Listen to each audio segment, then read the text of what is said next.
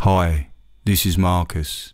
Recently, Tom, me and a friend of the show, Sarah, went to see the Degree Show at Brighton here in the UK. As a change to the regular show, for this pod we have recorded a review of some of our favourites.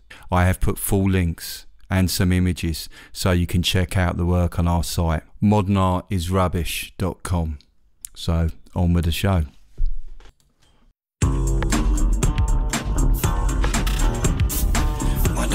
Rubbish. Isms. Juxtapose. Didactic. Modern Art is Rubbish. Modern Art is Rubbish podcast. Hello, and welcome to Modern Art is Rubbish. Alright, Tom? Hi, Marcus. And you're right, Sarah. Hello. So, we went to a local show, a Brighton University show, where we're all from, and we picked a few works we thought were quite interesting to talk about. Yeah, sounds good. Yeah, there was loads of work. Yeah, there was loads. There was- I didn't get to see it all. Yeah, I spent like 2 or 3 hours walking around. It's I did. massive, isn't it? I went there 4 times. Yeah. Yeah. I even went for a run, and I ran around a little bit. So I didn't run, because I don't run in universities. It's dangerous. I didn't break any health and safety rules, so I ran in my mind. That could have been an art piece itself. In relation to our fluxus. Running around the art gallery trying to see everything. Yeah, in your mind. In your mind, Yeah, for indeed. health and safety, I would simply not do that. I would have risk assessed that. I don't know how many artists there are on each year, but it was definitely in at least 3 figures. Yeah, Yeah. definitely. It was really good. A really lot of good. art. Yeah, it was. And there was a lot of artists that were almost like crossover artists. So a lot of illustration students, for instance, they had a lot of fine art kind of ideas going through their work. So it just wasn't just straight illustration. Yeah. So And the sculpture bit, which was the top of the building, had some quite mad big pieces. I quite enjoyed that room. yeah, Yeah, what I was like one that then? room. There's some interactive bits, weren't there? Where you could Yeah. dress up and stuff. Dress up. Yeah, didn't you see that? There's like these weird gloves that people, like human-sized gloves that people were getting in. Yeah, it's like gloves, suit. They were like a whole body Yeah. suit. They were like gloves. Where What were you? exhibition did you go to? They were like giant human condoms. Weren't Yeah, they were a bit, but with a few extra. Are you sure you armholes or actually something. went to university and you go somewhere on Brighton seafront? There was always a beautiful space because there's a lot of natural light coming in the room. It was a lovely it room. It was a good room, actually. Yeah, it was. I like the room. You can see the police station from that. You wouldn't want to get in a human-sized condom in a darkened room, would you? We're strangers. Speak for yourself. No, other darkened rooms are available, and I wouldn't go in that one for the record. I know. I'm not going to edit that out either, am I? I promised myself. That's there for perpetuity, what I just said. Right. Okay, so I might as well, as I started with a bit of illustration, I spoke to a couple of people doing illustration art, and the first one I found was really interesting was someone called Sarah Hunter. And she does work that's very like David Shrigley. So she does like little, how would you describe that? Little drawings, kind of line drawings. Bit doodly. Yeah, bit doodly. Yeah. But do you know what? Her work is really, really tender, and it's funny. And she does like little drawings with little words. So for instance, I'm looking at one, it's called, it's a drawing of someone in front of a laptop. And she's written, sometimes I complain to online customer services, so I have someone to talk to, and it's about living alone. And there's another one here where she's had drawn a text conversation with a cat. Yeah. Yeah, I ring my cat anyway. I've Skyped. Do you Skype your cat when you're away? Have you ever Skyped your cat? Oh no, my cat doesn't do Skype text. Yeah. I think I've spoken to my cat down the phone, but I didn't get much response. Yeah, I do. I hang. If you hang in there with cats, you do eventually get You know, you do get a response. Another one she's done here, which I like, is just her written in words.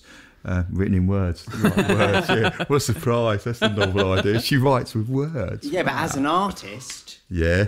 It's illustrating in words, maybe. Oh, yes. You Yeah. expect joy. She's wrote, I hope you spill crisps in your bed, so you have to sleep amongst the crumbs. That's really good. I have eaten in bed. Have you ever eaten in bed? And Yeah. I've had to go like that and sweep. Yeah, the bed do a before. big sweep, definitely.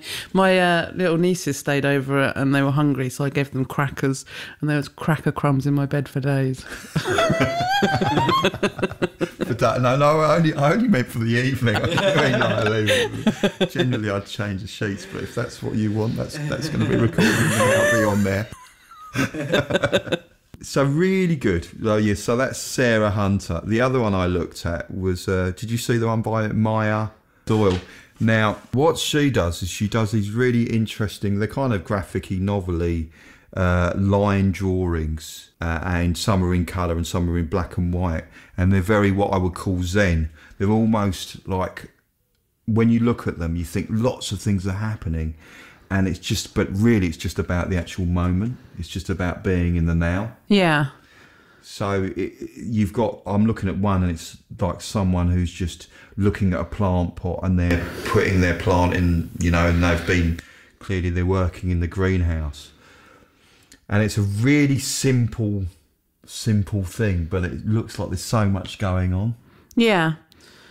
She does, the colour ones aren't really line drawing. Are those prints? Is it prints or online? I don't know how they were done. I mean, on computers. Yeah. They're nice. They're bright colours. Yeah, but again, it's like someone in water, and they're just being captured in the moment of just looking at a reed in the sea. Yeah. And I really like that. I like the fact that they're so simple, and yet they're so they're capturing just that moment. And that's something that I think that very few sort of graphic artists do.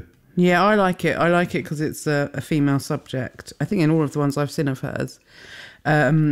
But it's kind of captured a moment where she's busy in whatever she's doing, and she seems indifferent to the gaze. She's not performing. She's not particularly smiling. And some of them, she doesn't look very happy, but she's just kind of in her moment doing whatever. And I quite like that. Yeah, and I like all the leaves and the flowers. It's quite psychedelic. Yeah. A bit like, I don't know who the artist was who did the Revolver album cover. Oh, the German guy. I don't know his name. Yeah, it's kind of something. I've just yeah, made and that he up. did his. That was kind of black and white. We like the line drawings because obviously our paintings are all like bright colours, but it's are quite. They paintings? Are they paintings? Yeah, I don't know. We're not sure what they are, but they are. Yeah, they're kind of flat colour. Yeah, so was she on display? Because I don't remember seeing her. Wasn't one maybe I didn't get around to see hers in the exhibition? I'm not sure I saw her. Yeah, I didn't see much of the illustration. Yeah, it's really good, really nice. Yeah, one I'll just quickly mention, but which is actually more, I didn't really get to talk to her about her work, but it's more sort of illustrative, that's a new word. Just pure illustration, and that's Nikki Willis, and I think her work looks quite, I don't know how to describe it, as it's kind of very unique but very Parisian. Yeah, kind of old-fashioned etchings. It looks like they're nice. Yeah, but they're just kind of more just pure illustration. Yeah, I like illustrative. That's good. It's like the Illuminati illustration. We've just invented a new word. Can I add that to my list? What was the other word I made up? Illustrative. Scrungy. Oh, scrungy, yeah. Scrunging. You saw one at you were saying about sculpture. Sculpture, yeah. There was one you saw. There was one that was like something like Shrine to Mother, it was called. And it had like lots of objects, and at the back there was a picture of a mother and a child, or it looked like it could be, but they both had sheets over their heads, which tickled me at the time. I found it quite funny. Yeah, they're kind of, it looks like crushed velvet. They're like, so it's kind of, it's not plain, is it? And it was in a big shrine, so it was kind of celebrated. It wasn't just, they're not just covered up by like a plain sheet. Yeah. They're quite like, I don't know, glitzy sheets. Yeah, glitzy mother. What's the artist called on that? Sri Partono. So did you saw that one? Was Yeah. there, what else was on the shrine? 'Cause It was, it was like a big corner of the room. Like you can imagine if you had a shrine to someone in your bedroom, that's what it would be like. Yeah, but it was kind of on an altar. It was like a square shape, but it had sort of everyday objects. But I think again they were quite glitzy, like Yeah. they were like little funny shiny bits. Yeah, I really liked that one. It was aesthetically pleasing, and yeah, it was kind of funny. It had, definitely had something about it. Yeah, there was another one up there where the artist who was there when I went round, she had a video of her dad dancing, playing on a big screen. Now, I found it hilarious because it was just like a dad wearing jeans doing dad dancing. I didn't see that one. Yeah. Dad dancing? Yeah, I don't know what sort of the meaning was behind it, but it was quite funny to watch him dancing in a room. And you went in the room and there was like nightclub music and like just a picture or a video screen Of her dad dancing. That sounds good. Yeah. Do you know who the dad dancing person was? Was that in sculpture or was that in... Was there a video section? No, That was in the same room It was as in the the same room as the sculptures, yeah. sculpture. We'll put a remember link seeing on that. it. I'll find out who it was and then put a link on the Yeah. to their work.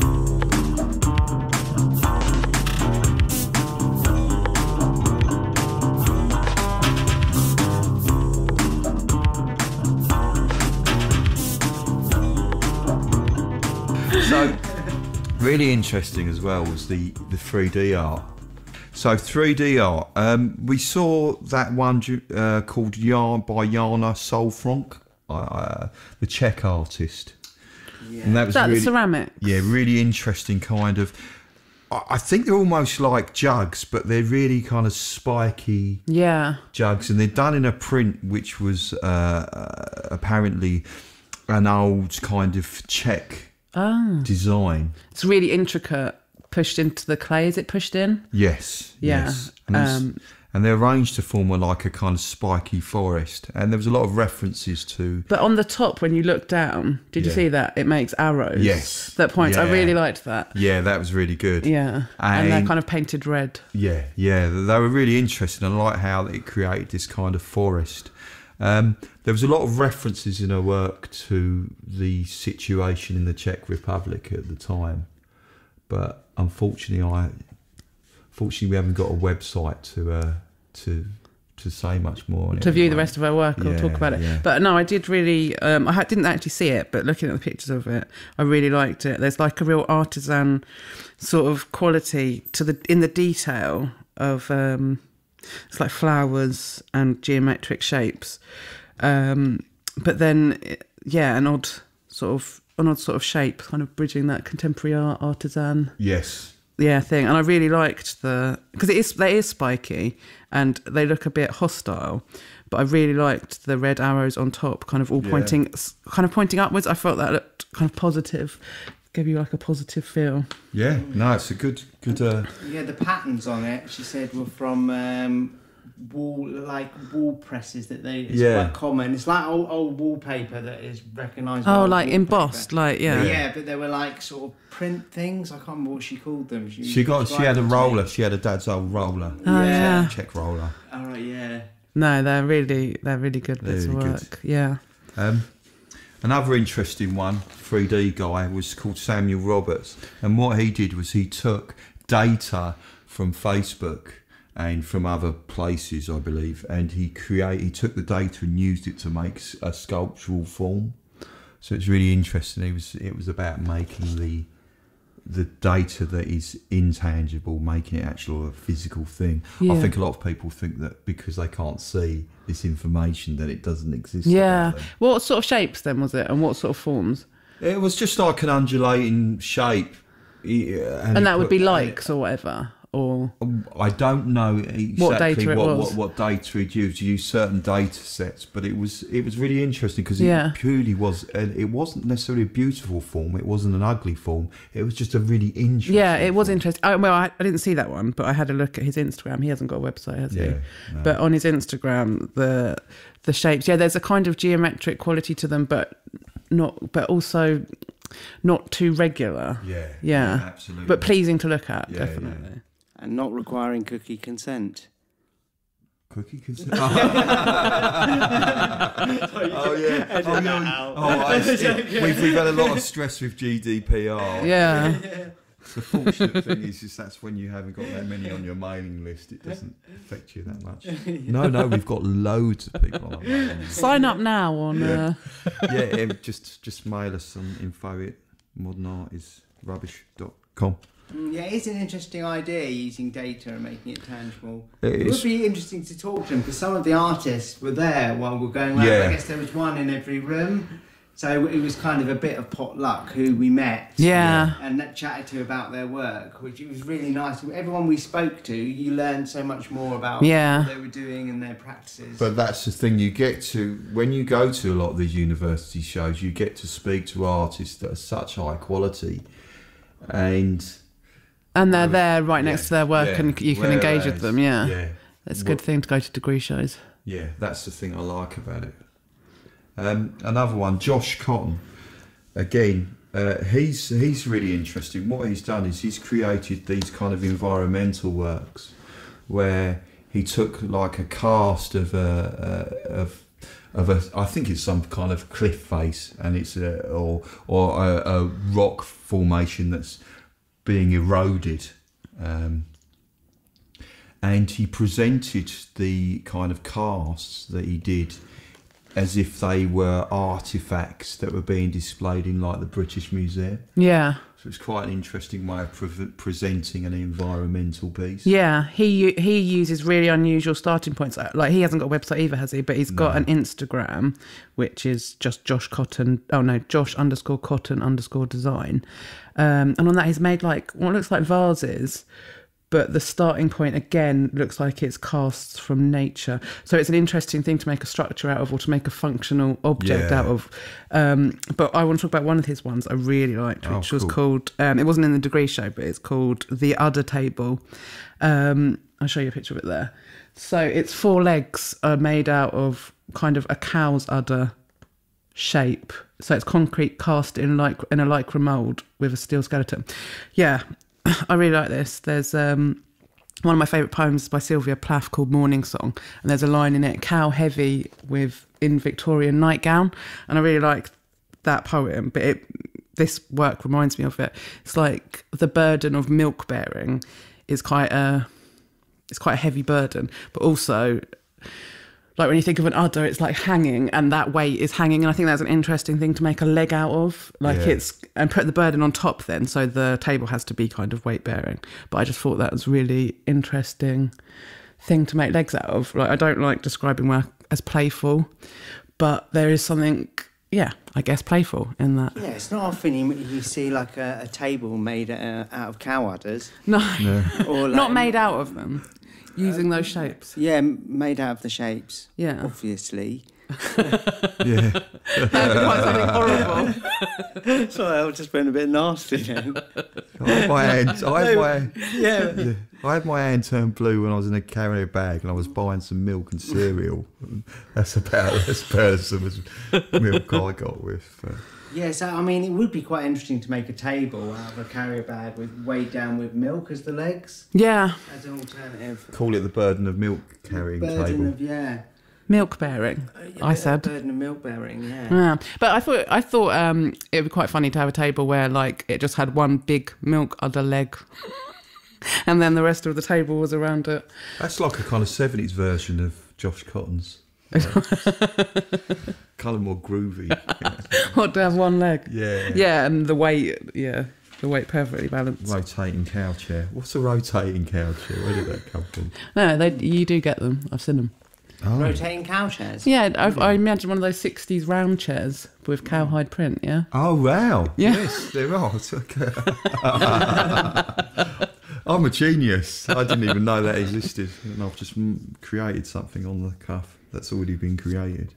Oh dear. Yes, that's how I like that table. Yeah, it's lovely. Yeah, did you see a picture of it? Did you see it? Yeah, I did, yeah. Yeah, it's cool, isn't it? Yeah, it'll be quite nice in your house. Yeah, that's what, like, well, I don't know about that one you were talking about in the degree show, but the vase and that table, functioning objects, I think, it's interesting to go there with that sort of subject matter. to create something functioning. That in itself is quite funny, I think. Oh, Yeah. cool. Yeah, good.